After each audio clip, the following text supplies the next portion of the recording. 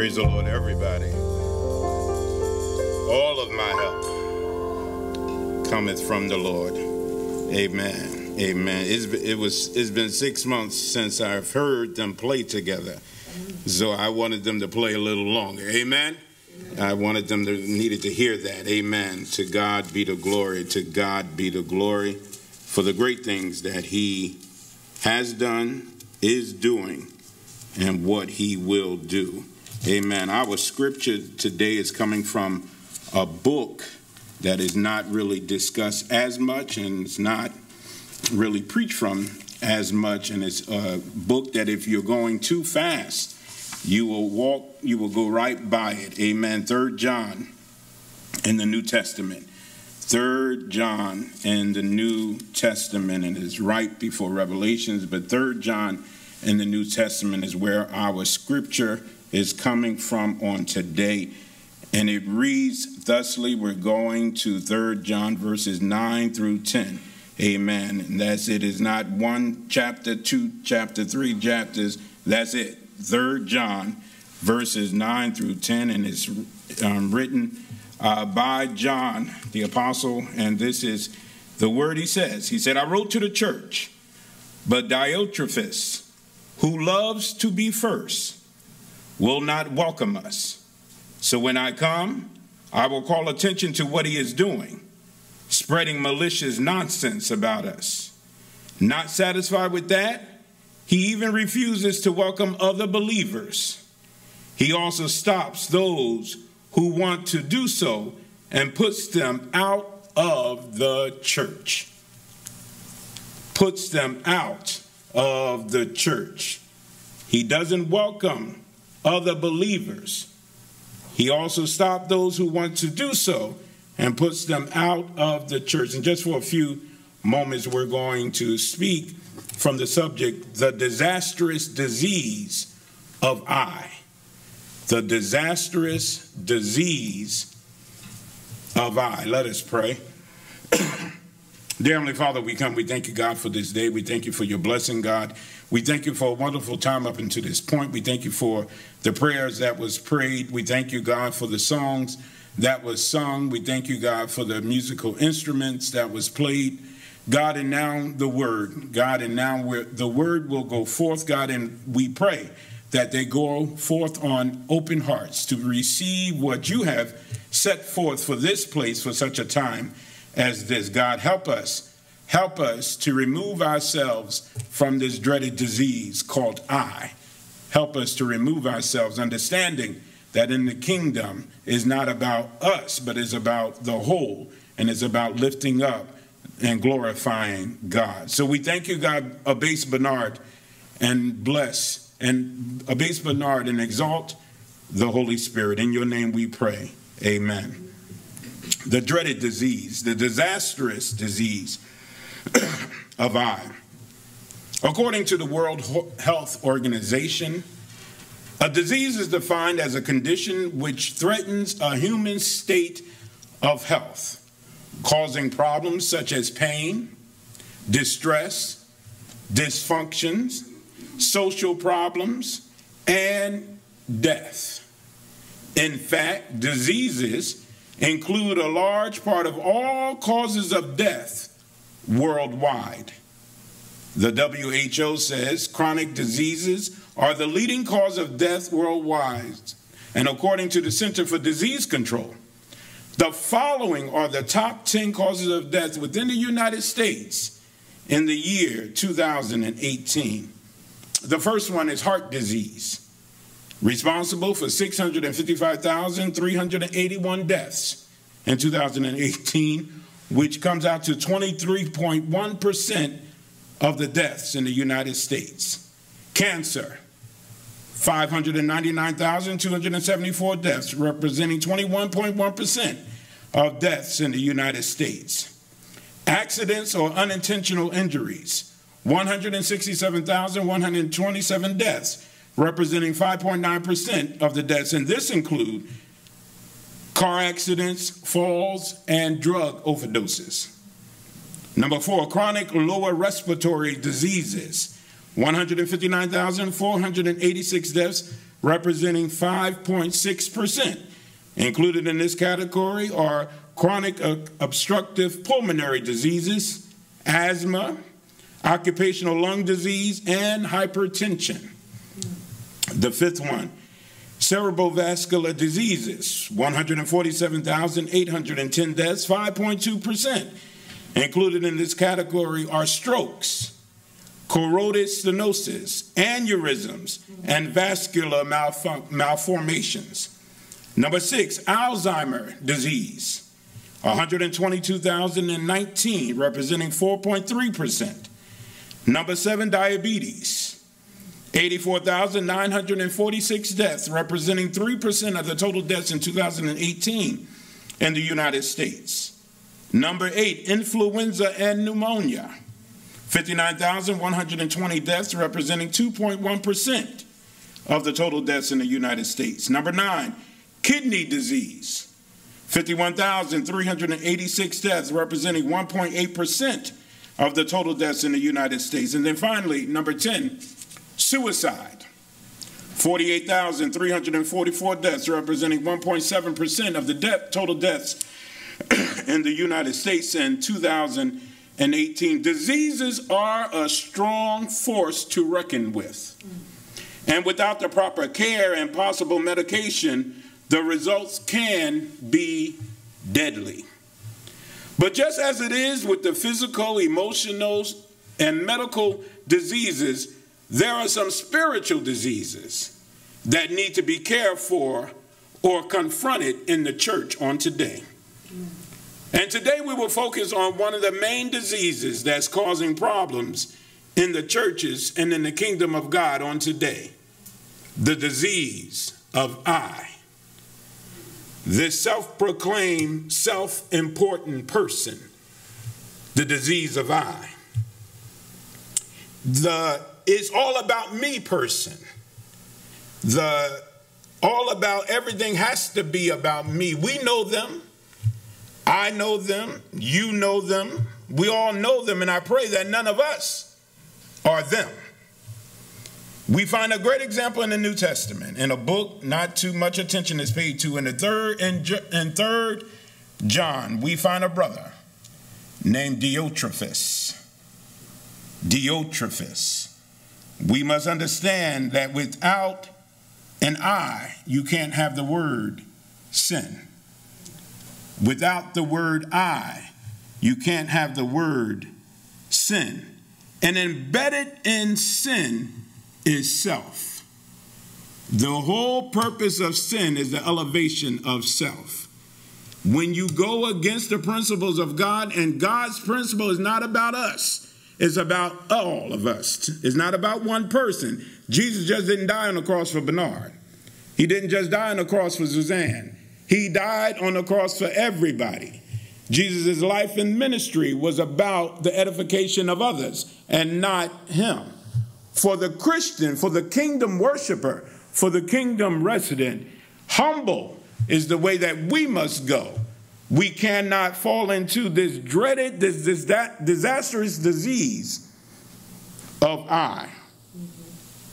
John doesn't write much about this man named Diotrephes, but what he does write isn't very flattering, and rightly so. It appears that this man is a man that John fully intends on confronting if he ever returns to the church that he is referring to. And looking at this man, Diotrephes, today I believe that we will uncover 4 characteristics that can cause problems in the Christian church on today. If these characteristics, if these diseases go unrecognized, if they go unchallenged, if they go unfixed, they can quickly lead to what could be diagnosed as a Diotrephes disease, the disease of I.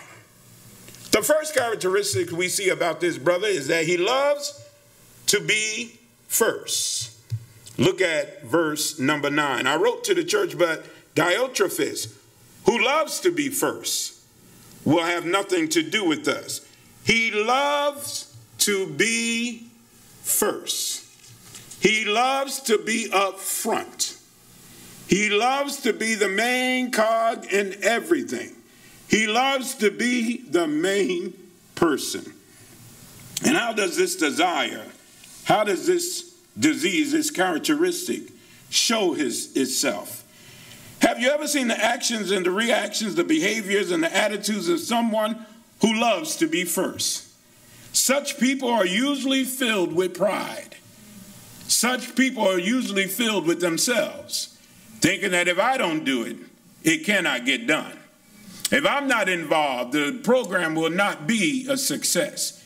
If I don't lead a song, nobody will feel the spirit because I'm the only one that can hit the note that Sherma plays. That dreaded disease of wanting to be first. This is the kind of person that is not easily humbled. A true Christian will always be humble. A true Christian will not be the one that want to be up front, because remember what Jesus said, the first shall be last and the last shall be first. It's not about us. It's not about me being on every program. You want to be the head of the missionary board. Want to be head of the deaconess. Ain't even a deaconess, but want to be the head of it. Want to be the head of the choir. Want to be the head of the usher. Want to always be first. That's the first characteristic we see with this brother. These people have to have the best seats. Matter of fact, when they're in the car, they have to be in the front seat.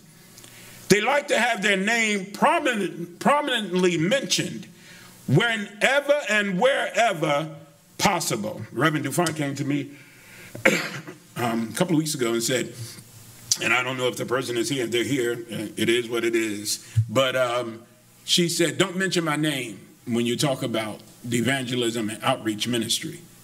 And I said, and she knew my next question was going to be why. You are the ministry lead. Whenever I talk about the ministry, you should be the one. And she said, listen, just don't. You just don't. So let me put it forward right up in front here in Mount Zion. If she's the lead and things are happening, I'm not going to mention every single person. I will mention the lead and then everybody else. We got to get out of the way and stop thinking that if my name ain't mentioned, I'm going to get an attitude. That's not the way of the Christian. She's the lead. Don't mean she's doing all the work, but she's the lead. Amen? And so she should be mentioned, but that was her humbleness talking. So she's not suffering from this dreaded disease. I don't believe she is. Of I don't think she is. Amen? Not from what I've seen. But this brother wants to be first. He wants to be first in everything. He wants his name mentioned. He wants his name mentioned on the screen. He wants Raheem to put his name on the screen, even if he ain't doing nothing. Just put my name up there. I need to see my name in lights. We know some people like that. We all know some people like that. But my prayer is that nobody here, nobody on the conference call line or that's viewing it are the people that we know. But we know that some people always want to be first. They have to have the jobs that get tons of recognition. But if you ask them to pick up trash off the floor, they will say that's for somebody else. I need to give me a job, Pastor, that people are going to see me. Give me a job so I can come in late and have the ushers usher me right to the front seat so I can sit right behind Sherma as she's playing. I know people will see me because they'll be focused on the music. So I'll come in late every single Sunday, same time, and I want the same usher to lead me up. I want Sister Spray to bring me up the aisle so people can see me every single Sunday. That dreaded disease of wanting to be first. And these are the people that always want to have the last word. No matter what, you could be talking about sickness, whatever. They must have the last word. They must be the last voice heard in everything. That dreaded disease of wanting to be first. And why do you think people want to be first? Maybe they just lack so much in their life that they're looking for something. There's something that they want recognition for on and on and on and on again. Something is lacking in their life. Maybe it's because they're afraid of being last. Maybe they're afraid of being left out or being left behind. Or just maybe they crave attention. That their whole being is because they need attention. No matter what they need. When they go to the supermarket, they need attention. When they go to the jobs, they need attention. Wherever they go, they need attention. Maybe it's because they want to hide some weaknesses that they have. There are some people that want to be first because they feel that it will hide something that they're going through. It would hide a weakness that they have, that it will hide something. If I'm always up front, I don't have to deal with my struggles. If I'm always doing something, if I'm always being called up front, I don't have to deal with the fact that my house is full of hell.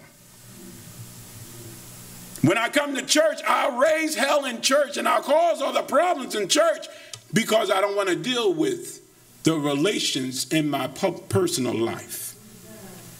I'll do all that I can. I'll make sure I start trouble in the church because I have a problem at home that I would rather deal with problems in the church than to deal with what's going on at home. I need to be first. I need to be up front because they don't pay attention to me at home.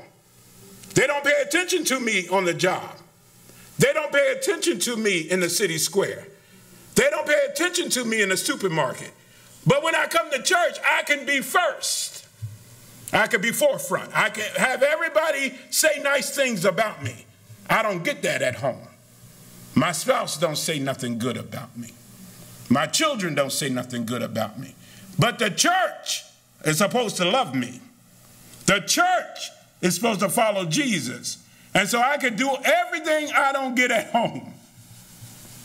I could get at the church. I just need that recognition. I need to be first. And it doesn't matter how many times your name is mentioned. It doesn't matter how many times you are first on the roll. If you don't deal with what's going on in your life, that's all superficial. If you don't deal with the problems at home, don't think your problems will be resolved in the church house. If you don't deal with the hell at home, don't bring hell here. This is not the place for you to work out your issues at home. And you come here and you fall and you roll on the floor. And they put the sheet over you and everything. As soon as you go home, all hell breaks loose. You still have to deal with your problems even for the time you spend here at the church. The question becomes, is it possible for Christians to have this type of attitude? Is it possible for kingdom citizens to have this type of attitude? As we study this kingdom curriculum, as we go forth understanding what the Word of God is saying about the kingdom of God, as we study what Jesus said about the kingdom, can a true Christian have this attitude of always wanting to be first? Is that the attitude of the Christian? Should we always want to be first? That's the question we have to ask ourselves. Christians never should have this attitude, so we think. After all, wasn't it Jesus who said that the last shall be first and the first shall be last? I'm going to do everything I can to be last so that I'll be first. You need to understand why Jesus said that. If you don't really read the word, you don't get into when Jesus said the last shall be first and the first shall be last, he wasn't talking about position. He wasn't talking about you being first in line. He wasn't talking about you being the first one to have your name called. He was talking about in a position of humbleness. Because the humble person won't want to be first. The humble person won't want to be the ones always in front.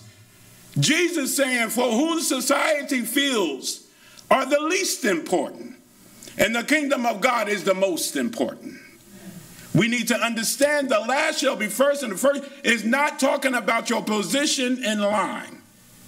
It's not talking about that. When the motor vehicles opened up after the pandemic, people were getting in line at 2 and 3 o'clock in the morning because the lines were so long. I guarantee you nobody was saying up there that the first shall be last. Not then. Not then, because it was not the same thing that Jesus is talking about. In the kingdom of God, the one that want to be the most important, Jesus is saying you need to take a step back. You need to take a step back because that's not where I'm looking.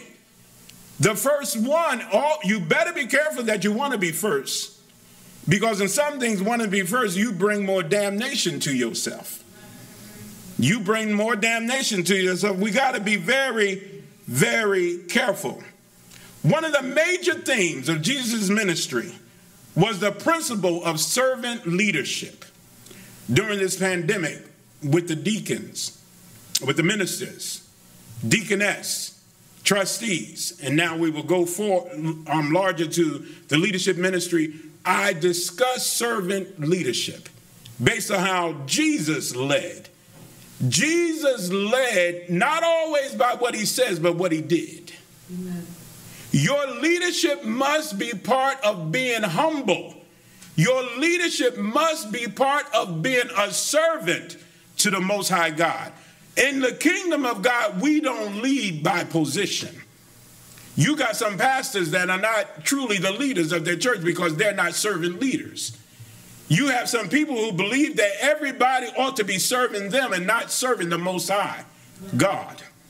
That's not servant leadership. In servant leadership, humbleness leads the way. In servant leadership, people see you leading by what you do. And so that's why I was bothered when Dufont came to me. You didn't tell me. I don't have to tell you. When she said, don't say my name, that bothered me because she's a servant leader. And I won't say people's name just to puff them up. That's not why I call names. I don't call names just so they can pat themselves on the back. I will call your name when you're doing what you're supposed to do in servant leadership. And so everyone, you don't even have to have a title in the kingdom of God to be a servant leader. You don't have to be the president of the Right Now Club to be a servant leader. Noonie I don't ever have to say his name, but we see him leading when he plays that organ. We don't ever have to call Sherman's name. We don't ever have to call Damon's name, but we see them leading. They're not doing this to be puffed up.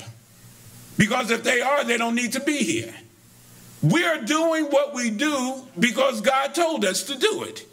And if you don't do what God says to do, it don't matter who calls your name. You've got hell to pay.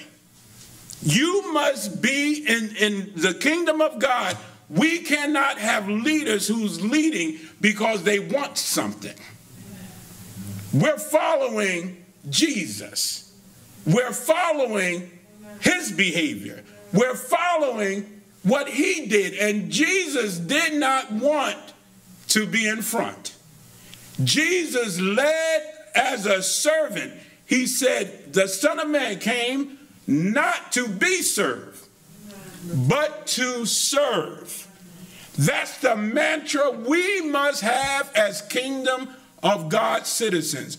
We don't come to be served, but to come to serve.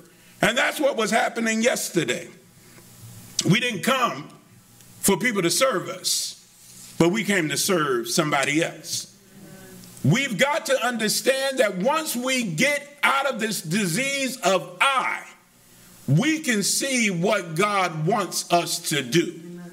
When we get out of this disease of I, we're able to move forward in the work of the kingdom. So many churches and houses of faith are stunted in their growth because everybody wants to be the I. Everybody wants to be up front. Why are you doing that? I don't know. Why are you here? I don't know. Why are you sitting in the front? I don't know. Seat was empty, I came. Nobody's going to call your name, they tip out. We've got to stop wanting to be the one in front. I would rather be in the back all the time. Amen. Because see, in the back, I told you about when we used to get beatings in my house. I was the last one.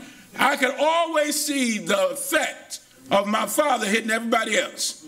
I could see, and I could always see when he's getting tired.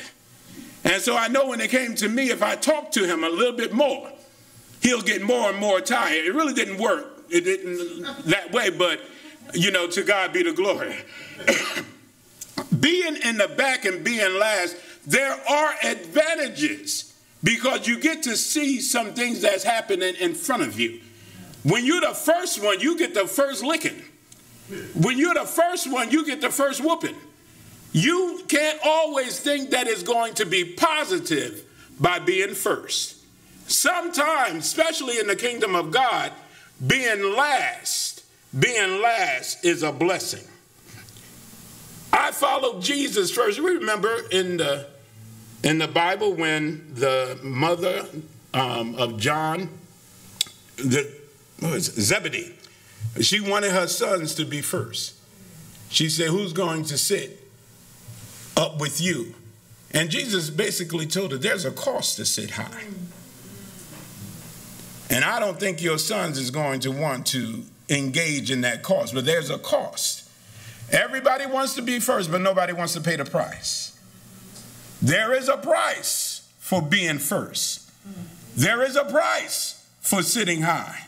Listen, anybody wants to be the pastor, come do it. This is not something that I wanted to do. This is something that God called me to do.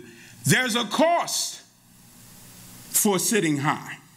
There's a cost. There's a price to be paid for sitting high. Be careful what you ask for. Because if you get it and you can't handle it, hell on you and everybody connected to you. There is a cost with this dreaded disease of high.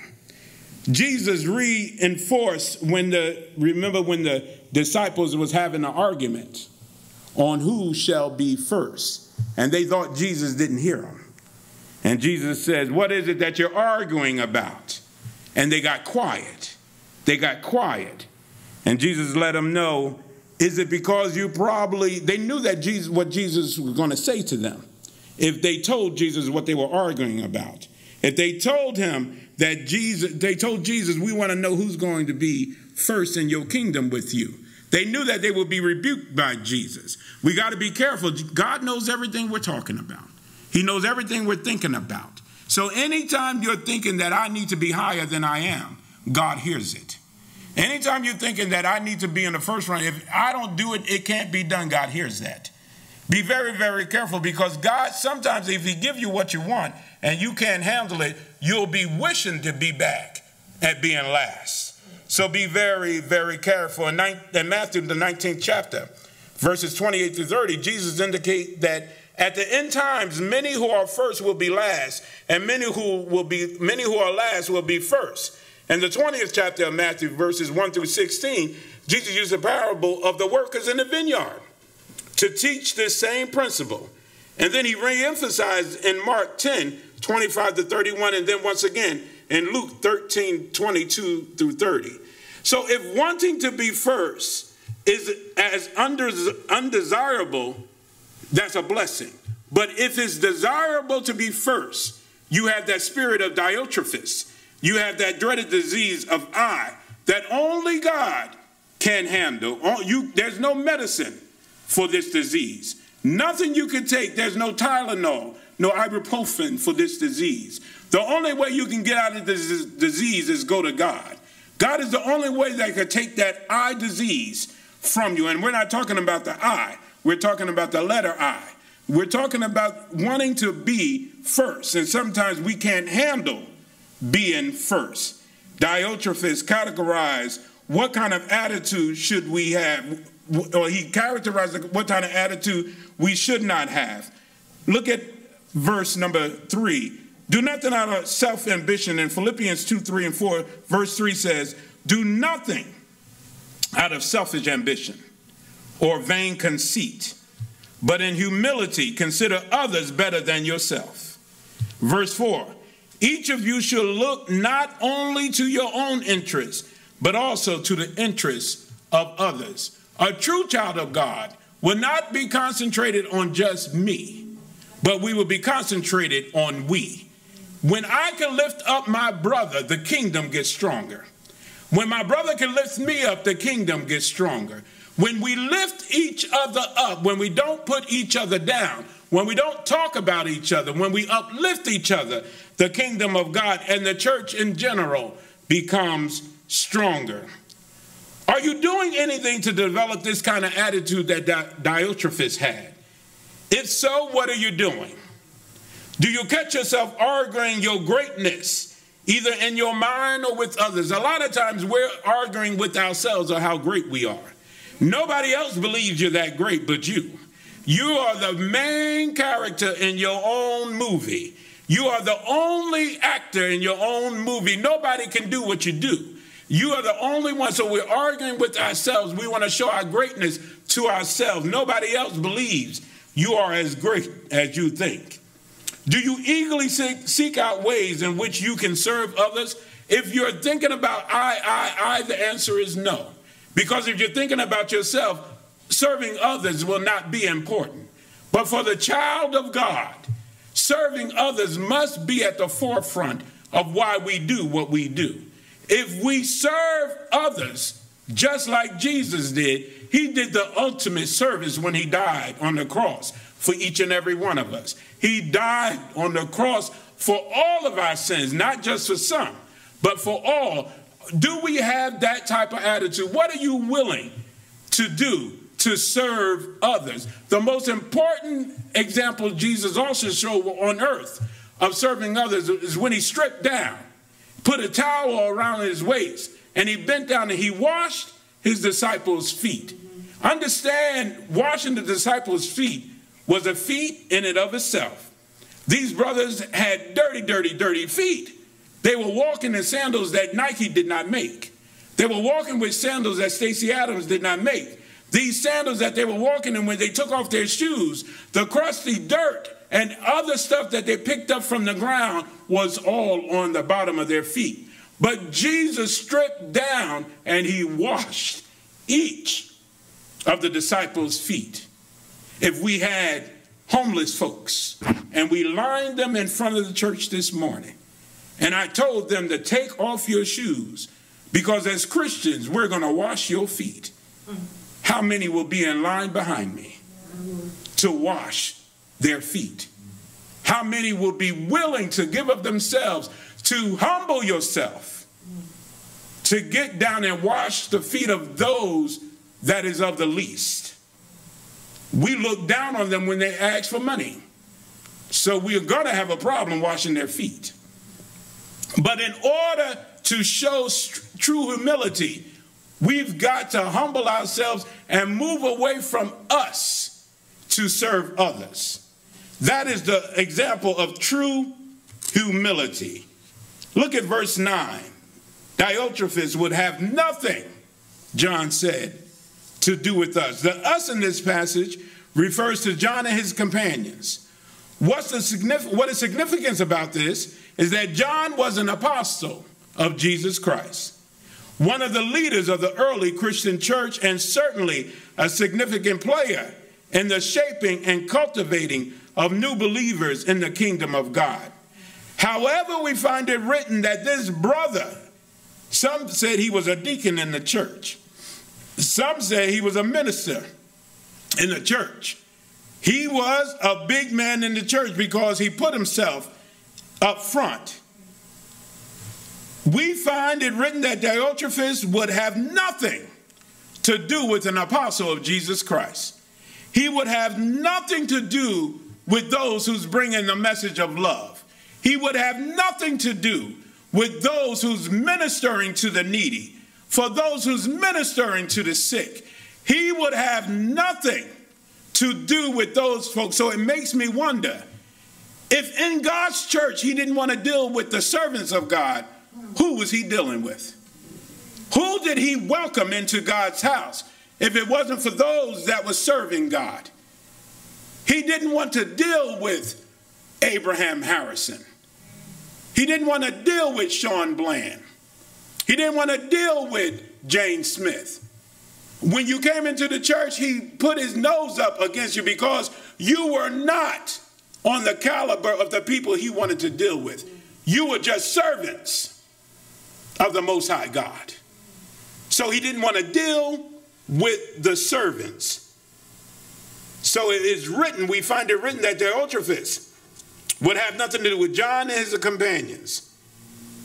It is because of the threat, more than likely, it is because of the threat John and his companions brought to Diotrephes. The only time people will not want to deal with you and will reject you in most situations, especially in a leadership situation, is because of a threat that you pose to what they're doing. If they're doing something underhanded and you come and they see you as a threat, they won't want to have nothing to do with you. They'll start gossiping about you. They'll start wanting to stab you in your back, wanting to undercut you at the knees because you're a threat. You can see something. You know I'm not doing what I'm supposed to do outside of the church. You may call me on it one day and I'm not ready to answer for that. So you're a threat. So I need to do whatever I have to do to undercut your power that God gave you. You're a threat because you know I've been doing something and God has revealed it to you, to me, that he has revealed it to you. So you have become enemy number one to me. I don't deal with you because you can expose me in front of everybody. I've had them fooled for 45 years. I've been the head of the usher board for 43 of those 45 years. I've had them fooled. I've been the treasurer. Taking money, I've had them fooled. But now the Lord has revealed he sent you. And you can expose what I'm doing.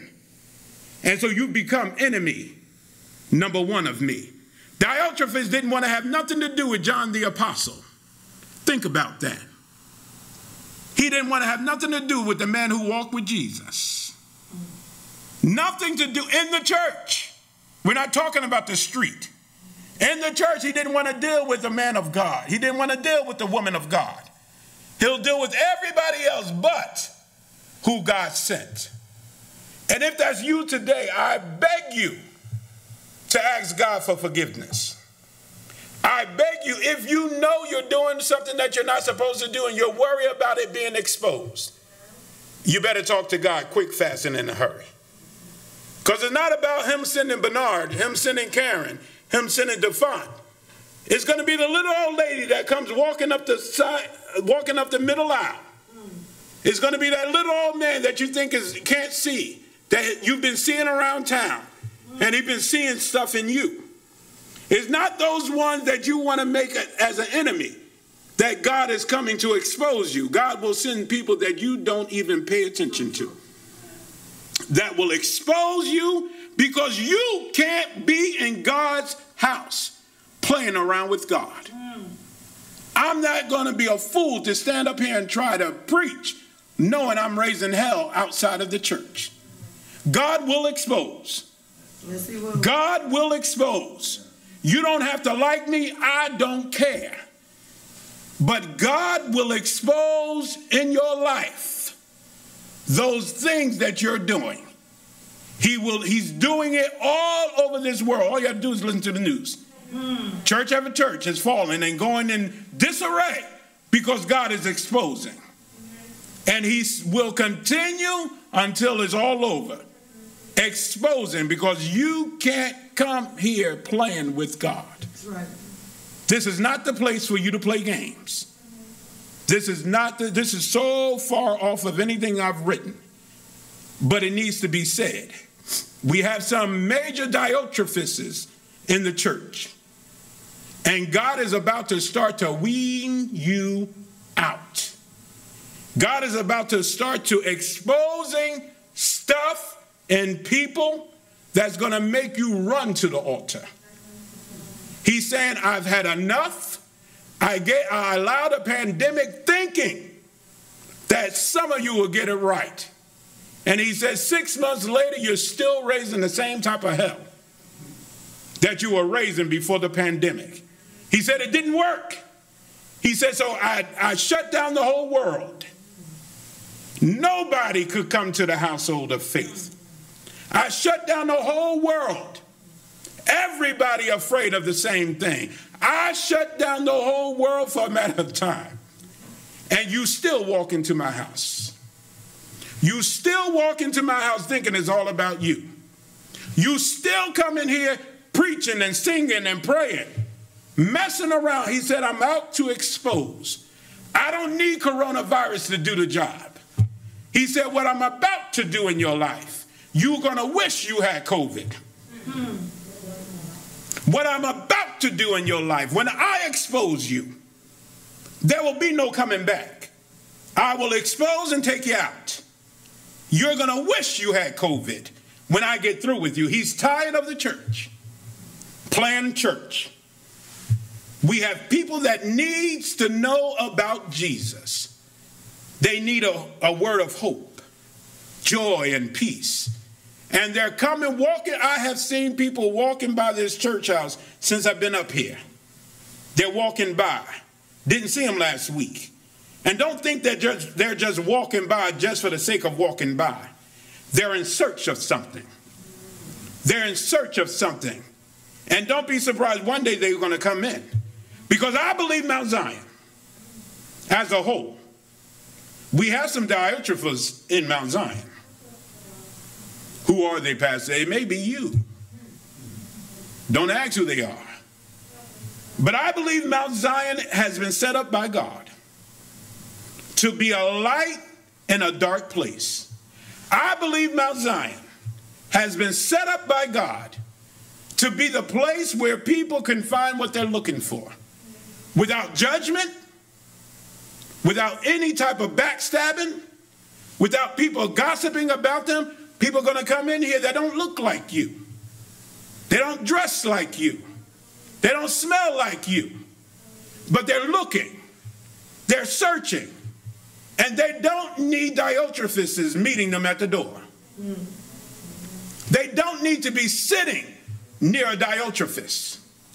They don't need a Diotrephes preaching to them, singing to them. But what God is about to do with this place, I believe, he's about to open up the windows of heaven, I believe, and he's about to pour out some blessings on Mount Zion because we have shown ourselves, I believe, to be obedient to God.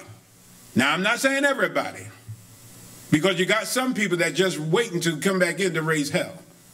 We know that. That's human nature. That's okay. God's got them tagged, and I will be able to see them as soon as they come in. Be all right. But the question is, if you have this disease of I, that's not kingdom. If you have this disease of self, that's not kingdom. We must, Mount Zion, we must forsake anything, any arrogancy in the church. We must forsake. We must put down anything that's not of God. Look at yourself. Don't look at nobody else. Look at yourself. Look deep within yourself.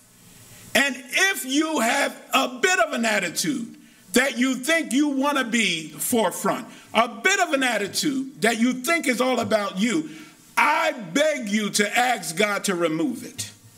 Quick, fast, and in a hurry. Because nobody knows when they're leaving out of here. And we don't know when God is going to start to expose. But when he do, there's nobody that can pray over you to stop what God is going to do. When he does, there's no amount of oil that we can pour over you to stop what God is going to do. He's going to do what he's going to do until the end.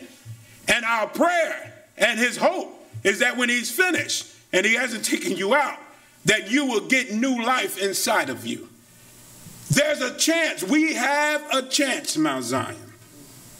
Anybody here, anybody on the conference call line, Anybody that's viewing live on the stream, if there's a part of you that you feel has a Diotrephes spirit, we will lift a prayer.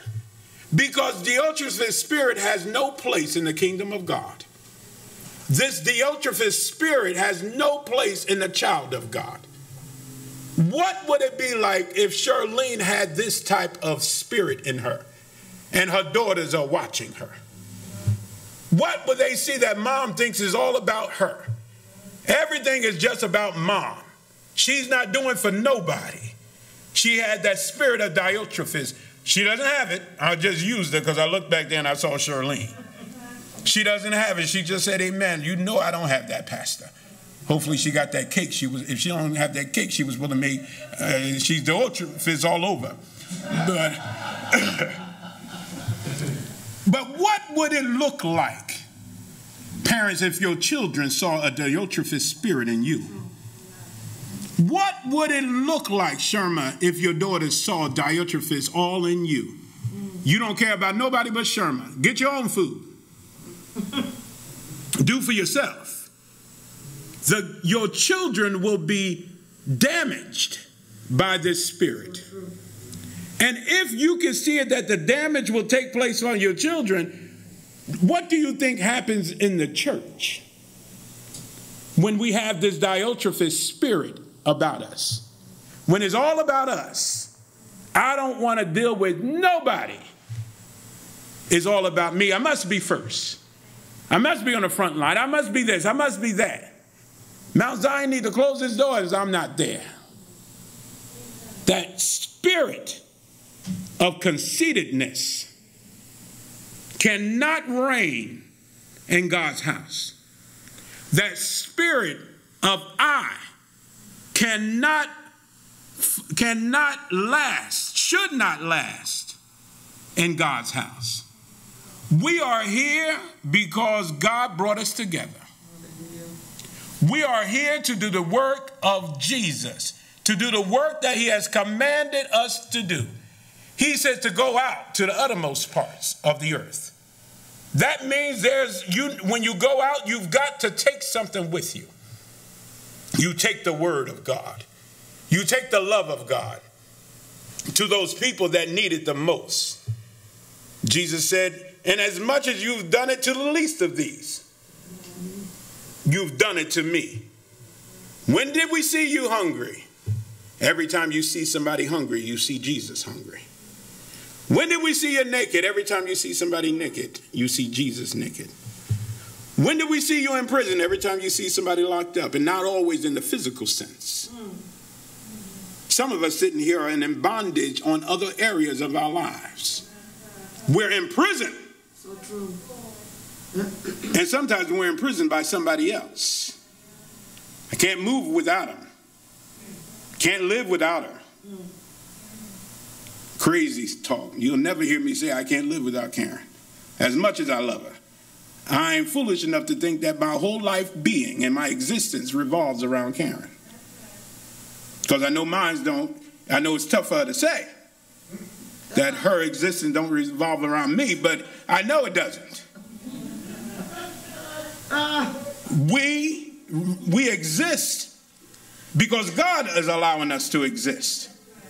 And so we must work the work of he who has sent us, and not we of ourselves. If you have any bit of this eye disease, the CDC can't do nothing about it. The World Health Organization can't do nothing about it. The hospital can't do nothing about it. Your doctor, I don't care how many times you go to the doctor, he will never be able to diagnose this disease. This is a spiritual thing. He can't give you no medicine for this. I don't care how many times he tells you not to eat this and eat at this, it's not going to work. The only way you can get rid of this Diotrephes disease, this disastrous, dreaded disease of I, is through our Lord and Savior, Jesus Christ. He's the only way that can get rid of this disease from you. You can't even see the disease on your physical being. So there's no creams you can put on it to make it go away. You can't put no alcohol on this, no hydrogen peroxide on this thing. You can't go to grandma and say, Grandma, give me some of those old solutions you used to do back in the day. Grandma would tell you, baby, there's nothing I can do to help you on this one. All I can do is pray. That's it. This dreaded disease of I. No place in the kingdom. No place in the church. And it should be no place in a child of God's life. You can't walk right thinking about it's all about you. You can't talk right.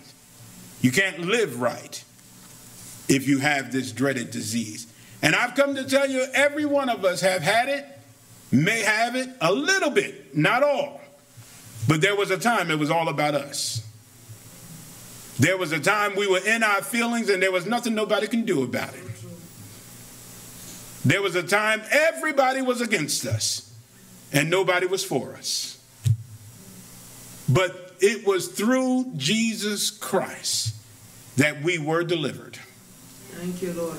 It was through the blood of Jesus, the anointing blood of Jesus, that we were delivered. And that's the only way you can be delivered on today from this dreaded, disastrous disease of I, this Diotrephes disease. Because when you go and you continue to read in 3 John, you'll hear about a man named Gaius, and then you'll hear about a man named Demetrius. And when you talk about Demetrius did everything opposite of Diotrephes. Demetrius was the one that accepted people into the kingdom. Gaius was the one that treated everybody right. But in the middle of that sandwich stood Diotrephes. The outside of the sandwich was the good and the behavior, but right in the middle was the self-serving behavior of Diotrephes. And what God wants us to see, that for every bad apple, you've got two. Because remember, when the devil went from heaven, he took 1/3 of the angels. 2/3 remained. Gaius on the one side, Demetrius on the other, and Diotrephes in the middle. So when you bring good in, they could squash the bad. So be on the side of good, Mount Zion. So we could be the ones that can squash what the devil is trying to do. Even though God has set us up, the devil is still trying to destroy Mount Zion. Even though God has blessed us immensely and he's about to bless us some more, the devil is trying to trip us up, Mount Zion. Keep our focus where it's supposed to be. And Diotrephes will not gain a stronghold in this place. He will not gain a stronghold in this branch of Zion. But if we miss what God is trying to do, that Diotrephes spirit will reign supreme. It will become a stronghold, a strong man in our lives. Gaius on one side, Demetrius on the other, and in the middle is Diotrephes. Good, bad, 1, 2. And although I went to school in the hood, 2 is always greater than 1. No matter how you shake it, 2 is always greater than 1.